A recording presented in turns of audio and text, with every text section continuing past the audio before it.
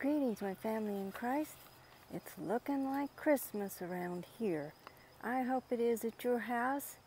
This is the Nandina turning about as red as it will get, and it's a blessing to me. We thank you, Lord.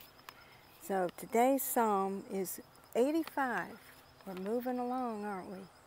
We'll just walk along. And this psalm is attributed to, this psalm is thought to have been composed by the sons of Korah. They were Levites that served in the musical aspect of the worship. And there is the holly tree. And it's thought to have been composed after the Jews returned from captivity in Babylon, and some parts are thought to reflect the conversion of the Jews in the latter day. And I don't know if that means the latter day as in before Jesus' return, or if it is latter day as in that time period. If it's prophecy or not, I guess is what I'm trying to say. So, let's read and see what you think. Lord, you poured out blessings on your land. You restored the fortunes of Israel. You forgave the guilt of your people. Yes, you covered all their sins. You held back your fury. You kept back your blazing anger. Now restore us again, O God of our salvation.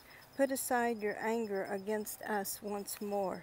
Will you be angry with us always? Will you prolong your wrath to all generations? Won't you revive us again so your people can rejoice in you? Show us your unfailing love, Lord, and grant us your salvation. I listen carefully to what God the Lord is saying, for he speaks peace to his faithful people, but let them not return to their foolish ways. Surely his salvation is near to those who fear him, so our land will be filled with his glory. Unfailing love and truth have met together. Righteousness and peace have kissed. Truth springs up from the earth, and righteousness smiles down from heaven. Yes, the Lord pours down his blessings. Our land will yield its bountiful harvest. Righteousness goes as a herald before him, preparing the way for his steps.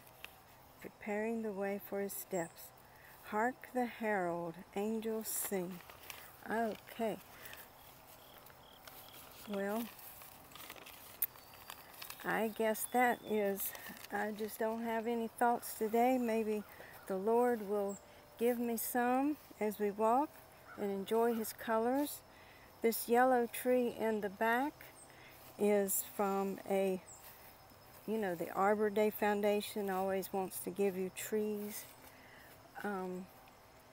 My mom gave me this. I think it's considered a maple, but, well, it is a maple, but I'm not sure which species. Does that make sense? Which variety?